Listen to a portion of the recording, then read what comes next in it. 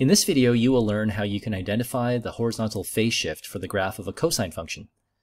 Now, I've always found it easier to find the c-value for a cosine function than for a sine function, and after this video, you'll have to see if you agree. We'll start with the graph of y equals cosine x, and I've marked the maximum point on the y-axis. Let's call this the start point. All I have to do to identify the phase shift is to find out what happens to this point after the transformation. Now, I'm going to apply a few random stretches, so a vertical stretch, and you can see that when I apply a vertical stretch, it does move the point, but it doesn't move the point off of the y-axis. Applying horizontal stretches doesn't do anything to the point, so we're not concerned there. But after applying these two stretches, you can see that there's really no phase shift to speak of. Okay.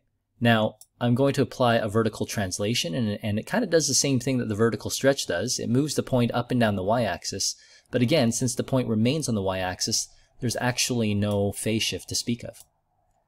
Now, once I apply a c-value, say I apply that c-value, then that point moves off of the y-axis. But here's the beauty of it all. The phase shift, or the c-value, is simply the horizontal distance between the y-axis and where the point is now.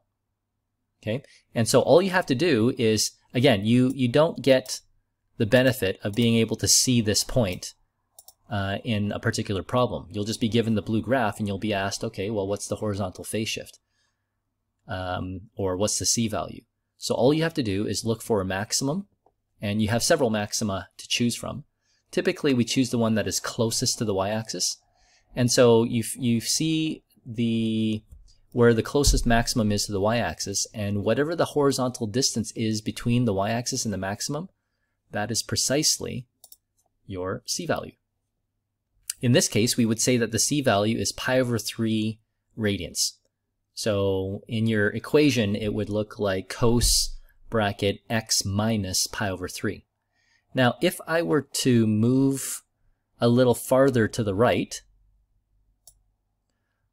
then I could still use 2 pi over 3 as my c-value, but now there's actually a closer maximum to the y-axis, but it's shifted off of the y-axis to the left. So if this was, I don't know, 0.1, then in your equation you would see cos bracket x plus 0.1.